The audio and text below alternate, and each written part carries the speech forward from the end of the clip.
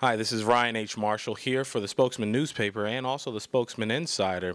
We're here at Kansas City, Missouri with the Morgan men's basketball team to report on what's going on with not only the team as far as practice, breakfast, but also to kind of let you know that we're going to do updates for ESPN.com and the Spokesman newspaper.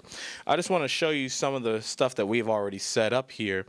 We've got a profile page on ESPN.com that we want you to go take a look at.